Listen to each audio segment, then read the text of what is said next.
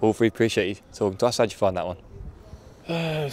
Probably made it more difficult for ourselves not finishing early chances. Probably should have seen it off 3-0, and then you just seeing the game out. In the end, we're hanging on, trying to defend corners and that. But you know, I think it was a good performance, some sloppy passes, but the pitch isn't the best. You know, it's a bit bobbly out there, but still tried to play and enforce our way on the game, which we done quite well, I think. So all in all, an away win's a good one. So yeah.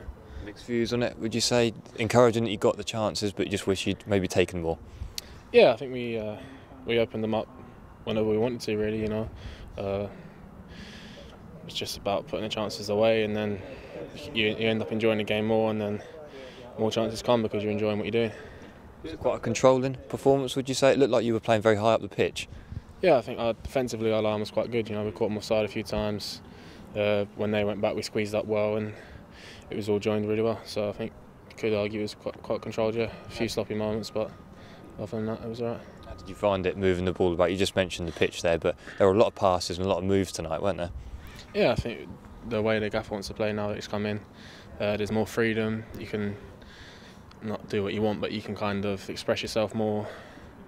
And I think it suits the players that we've got, trying to get on the ball and impose ourselves on the game more. Is that something you're enjoying, stepping in from the back, taking the ball forward? Yeah, definitely. I think that's probably one of my best attributes. You know, it's not always easy on pitches like this, but yeah, it's enjoyable to do it. So.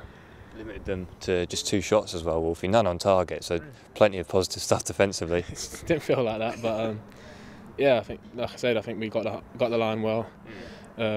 Watching them, we know that they're quite good in the counter attack. That's what they do. They cheat a little bit when they're defending, leave a few bodies up, but we're organised, which is probably what you don't see when you're watching the game, is that you're organising off the ball.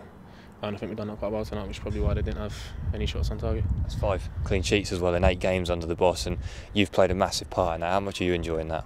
Yeah, I think it's just nice to be enjoying football again. You know, it's been a while, but yeah, it's nice to just be enjoying football again and playing for Ipswich. You know, so can't complain. Top fans again tonight as well, wasn't it? Yeah, it's Donny away on a Tuesday night, and there's that many people there. So sold out MK as well on Saturday. So probably, well, definitely the best following in the league.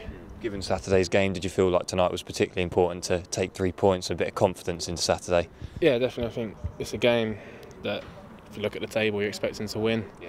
But they're also the ones that can be banana skins. You slip up because you take your after ball, and we didn't tonight, which is good. And leading to Saturday, it stands us well.